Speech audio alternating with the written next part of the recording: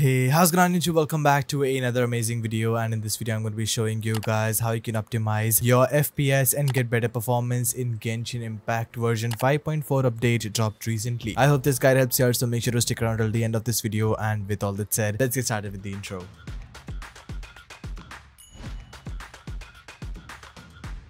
Okay, step number 1 is the essential Windows settings, and for that simply search for settings onto your PC, and once you're here go down to gaming. Head over to game bar and simply turn this thing off since it consumes a lot of CPU and RAM usage in the background since it runs an overlay right on the top of your game. After that, go back to gaming, head over to game mode and turn this thing on. It will help you to optimize your PC by turning things and applications off in the background, helping you to improve your gaming performance. Right beneath that you'll find graphic settings, simply click on that and then click on change default graphic settings to enable hardware accelerated GPU scheduling as well as optimizations for windowed games, as both of them will help you to reduce your input latency and utilize your graphic card to render the game. Once that is done, go back to graphics and now click on the browse button over here to add Genshin Impact in this list. Once you're in the installation folder, scroll a bit down until you find the hyp.exe, click on add. Once that is added, head over to options and then select high performance right over here. Click on the browse button once again and then you have to open up Genshin Impact game, and in here you'll find Genshin Impact.exe. Click on the add button once again, and if that is already added, scroll down and then head over to options, select high performance right over here and click on save, and once that is done, simply close your settings. Next step is the config settings, and for that head over to the install location of your game. Once you're in the folder, head down to Genshin Impact game and you'll find something called Genshin Impact.exe. Right click on it and head over to its properties, head over to compatibility and then click on disable full screen optimization.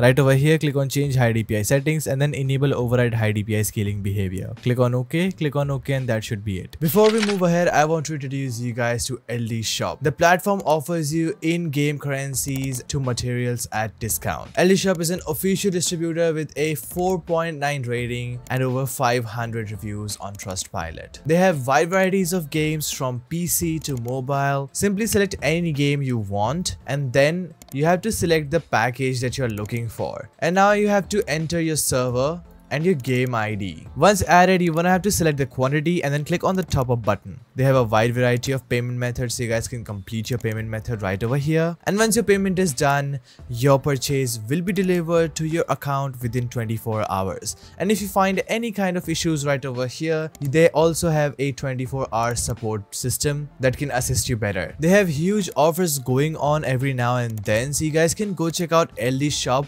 from the link in the description below. Next step is disabling background applications on your PC, and for that you need to open up local group policy editor, and this will only be available on Windows Pro Edition. Once you're here, click on computer configuration, administrative templates, Windows components, app privacy, and in here you'll find let Windows apps run in the background. Simply double click to open this policy up and make sure that it is enforced or set to enabled. Then for the default for all applications, set this thing to force deny, then click on apply. This will ensure that applications running in the background are completely turned off, and once that is done, simply close it. Next step is creating a restore point, and for that simply search or create a restore point on your PC, and once you're over here, scroll a bit down until you find a local disk C, click on create and name it Genshin Impact just so you can remember it. I highly recommend you guys to skip this step if you want to restore all of your settings back to normal without any kind of data loss. Once that is done, simply click on close and close system properties. Next step is the Genshin Impact v5.4 FPS pack. I'll be leaving a link to this down in the description below. You guys can alternatively join my Discord server for a detailed downloading tutorial and pack as well. Right over here you'll find in 5 simple folders. Let's start with the first one, that is CPU priority,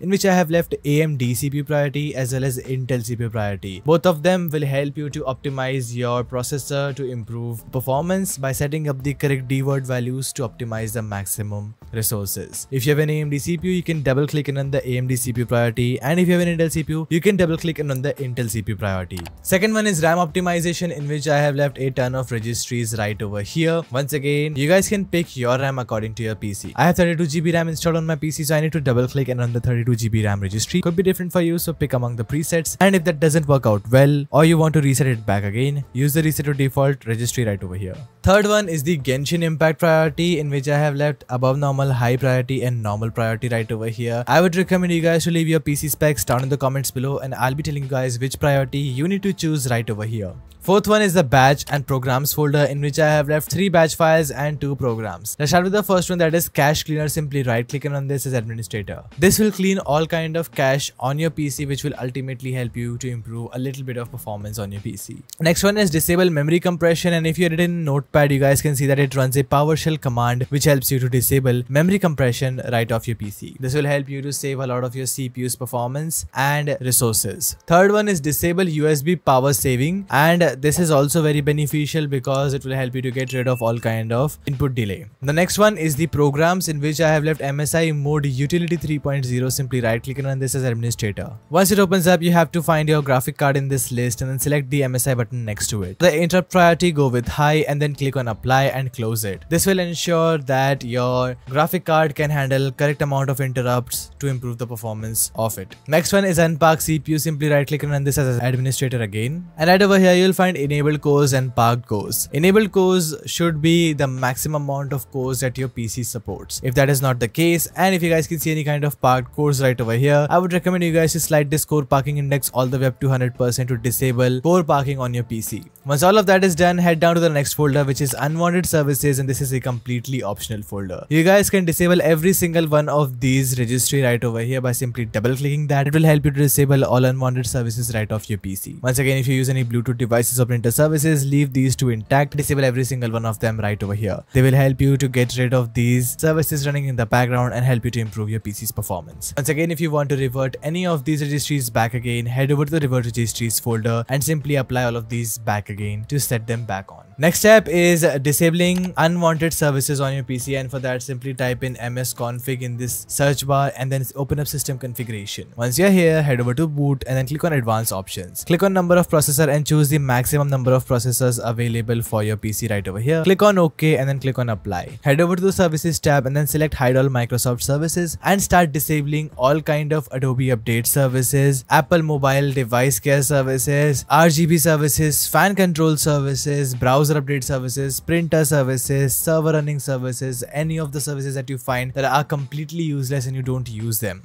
Once you're done with that, click on apply and then click on OK and then select exit without restart. Next step is de-animating Windows, and for that simply search for adjust the appearance and performance of Windows on your PC and simply open it up. In the performance option, you have to select custom and then click on save taskbar thumbnail previews, show thumbnails instead of icons, show window contents while dragging, and smooth edges of screen fonts. These 4 settings will help you to keep the basic look of your Windows intact while disabling all kind of unnecessary animations of your PC. This will not help you to gain a lot of performance boost, but will help you to improve the basic look of your Windows and make it a little bit more smoother. The next step is right in the advanced tab, that is the virtual memory. Click on the change button and then deselect automatically manage paging file size for all drives. Then select your local disk C, and for the initial size, set this thing to 1361. Then head over to open up your calculator on your PC, and once you're over here, you have to multiply your RAM, that is 32 GB for me, with 1024.